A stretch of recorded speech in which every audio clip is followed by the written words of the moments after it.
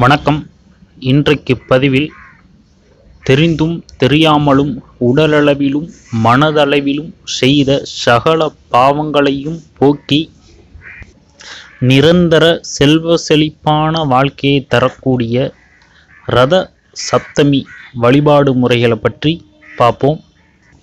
ரத சப்தமி என்பது சூரிய பகவான் 7 குதிரைகளையும் ஒற்றை சக்கரம் பொருந்திய தன் ரதத்தை தெற்கு திசையில் இருந்து வடக்கு திசை நோக்கி திருப்பக்கூடிய நாள், அதாவது பூமிக்கு அருகில் வரக்கூடிய நாளை தான் நம்ம ரத சப்தமி அப்படின்னு சொல்கிறோம். இது திதிகளில் 7வது நாள் வரக்கூடியதால் ரத சப்தமி என்று நம்ம சொல்கிறோம். ரத அப்படின்னா 7. இந்த நாளில் தான் கிரகங்களின் அதிபதியான சூரியன் காசியபர் முனிவருக்கும் அதிதிதாய்க்கும் மகனாக தோன்றிய நாள். இதைத்தான் நம்ம சூரிய ஜெயந்தி அப்படின்னு கூட நம்ம சொல்வோம்.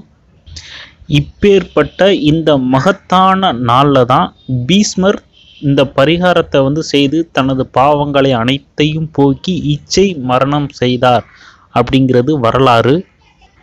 ஆக அன்றைய தினம் விரதம் இருந்து நதிகளிலேயோ இல்லை புனித தீர்த்தங்களிலேயோ நீராடுவது சிறப்பான பலன்களை தரக்கூடியது.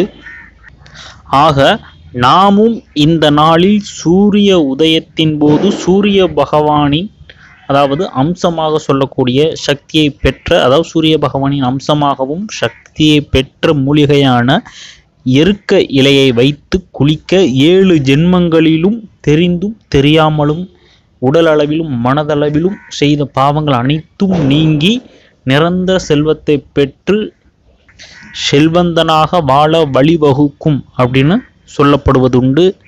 ஆக இந்த பரிகார முறை எப்படி செய்வது அப்படின்னா, சூரியன் உதயமாகக்கூடிய அந்த நேரத்தில் 7 எருக்க இலையை பறித்து கால்களில் 2, கைகளில் 2, தோள்களில் 2, தலையில் 1 ஆக மொத்தம் 7. தலையில் இருக்கக்கூடிய இருக்கலையில் அரிசியை வைத்து பெண்களாக, திருமணமான பெண்களாக இருந்தால் அரிசி கூட சிறிது மஞ்சள் தூளும் வைத்து நீராட, குளிக்க நீங்கள் 7 ஜென்மங்களிலும் செய்த அனைத்து பாவங்களும் போகும் என்பது ஐதீகம். இதே இதில் பார்த்தீங்க அப்படின்னா, சில பேர் கணவனை இழந்த பெண்கள் இருப்பாங்க, இல்லை மனைவியை இழந்த ஆண்கள் இருப்பாங்க. சிறு வயதிலேயே தாய் தந்தையரை இழந்தவர்களோ இல்லை தந்தையை இழந்தவர்களோ இல்லை தாயை இழந்தவர்களோ இருப்பினும் அவர்கள் என்ன பண்ணுறீங்க அப்படின்னா, இதே முறையில் தலையில் இருக்கக்கூடிய எருக்கலையில் அரிசி கூட சிறிது எள்ளும் கலந்து நீரா வைத்து தலையில் சிறிது எள்ளும் வைத்து நீராட மறுபிறவிகளில் இது போன்ற நிலைமை வராமல் தடுக்கும். மறுபிறவிகளில் இது போன்ற சிறு வயதிலே தாய் தந்தையரை இழக்கக்கூடிய நிலைமையோ இல்லை இளம் வயதிலே கணவன் மனைவியை இழக்கக்கூடிய நிலைமையோ வராது அப்படின்னு சொல்வோம். அப்போ இது போல ஸ்நானம் செய்த பிறகு என்ன பண்ணுறீங்க அப்படின்னா, சூரியனுக்கு முன்னாடி, சூரிய ஒளிப்படக்கூடிய அந்த இடத்துல என்ன பண்ணுறீங்க அப்படின்னா, படையலாக பல வகையான சாதங்கள் வைக்கலாம். அவங்கவங்க வசதிக்கேற்றவாறு ஏதேனும் ஒரு சாதத்தை வைத்து படையலாக வைத்து அந்த படையல் கூட இதே போல் முன்னோர்களை நினச்சி எள்ளும் அந்த படையலில் கலந்து நீங்கள் வைத்தீங்க அப்படின்னா முன்னோர்களோட ஆசீர்வாதத்தையும் நீங்கள் பெற முடியும்.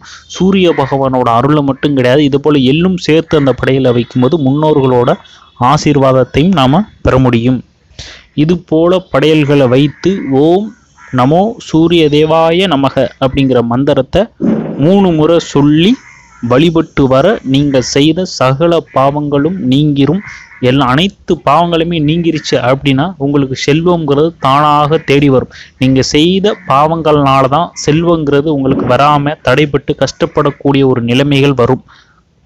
ஆக இது போன்ற முறைகளில் நீங்கள் பாவத்தை போக்குனீங்க அப்படின்னா உங்களுக்கு செல்வங்கிறது தேடி வரும். ஆக இப்பேற்பட்ட மிகப்பெரிய பலன்களை இந்த பரிகார முறையை வியாசர் பீஷ்மருக்கு சொல்வதாக புராணங்கள் சொல்வதுண்டு.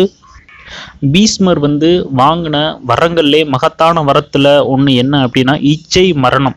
இந்த வரத்தை யாருக்கிட்ட பீஷ்மர் வாங்குறாரு அப்படின்னா, தன் தந்தை கிட்ட வாங்குறார். தன் தந்தையோட ஆசையை நிறைவேற்றினதுனால தன் தந்தை வந்து இந்த வரத்தை பீஷ்மருக்கு அளிக்கிறார். அதாவது இச்சை மரணம் அப்படிங்கிற வரம்.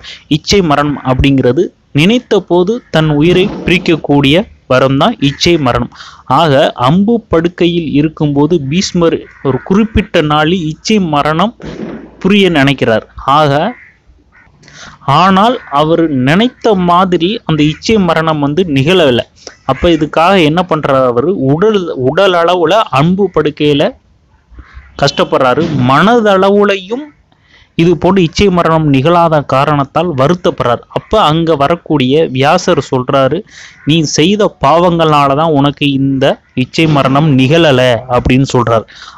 அப்ப இதை போக்குறதுக்கு என்ன வழி அப்படின்னு கேட்கும்போது வியாசர் பெருமான் சொல்றார், இந்த பரிகார முறையை வந்து பீஷ்மருக்கு சொல்லி செல்கிறார். அப்ப பீஷ்மர் என்ன பண்றாரு, இந்த பரிகார முறையை இந்த நாள்ல வந்து அவர் செய்து சகல பாவங்களையும் போக்கி இச்சை மரணம் எய்து சொர்க்கத்துக்கு போறார்.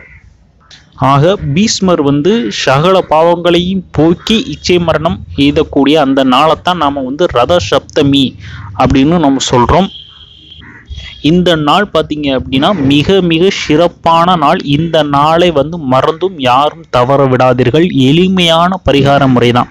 இதை வந்து முறைப்படி நீங்கள் செஞ்சீங்க அப்படின்னா உங்களோட பாவங்கள் நீங்கிருச்சு அப்படின்னாவே செல்வம் தானாக உங்களை தேடி வரும். எந்த ஒரு கஷ்டங்களும் இல்லாமல் வாழ்க்கைங்கிறது அமையும். இந்த ரத சப்தமி பிப்ரவரி 1ஆம் தேதி வந்து இந்த ரத சப்தமி வருது. இதை வந்து விடியற் காலையில் சூரியன் உதயமாக கூடிய அந்த நேரத்தில் செஞ்சு நம்ம பரிகாரம் செஞ்சு முழுமையான பலன்களையும் நாம் வந்து பெற முடியும். இந்த பரிகாரத்தை செய்த பிறகு என்ன பண்ணுறீங்க அப்படின்னா அவங்களோட இஷ்ட தெய்வத்தையோ இல்லை குல தெய்வத்தையோ இல்லை பெருமாளையோ போய் வணங்கி வந்தீங்க அப்படின்னா நல்ல பலன்கள் கிடைக்கும். இதுதான் இந்த பரிகாரத்தோட வழிபாடு செய்யக்கூடிய முறைகள்.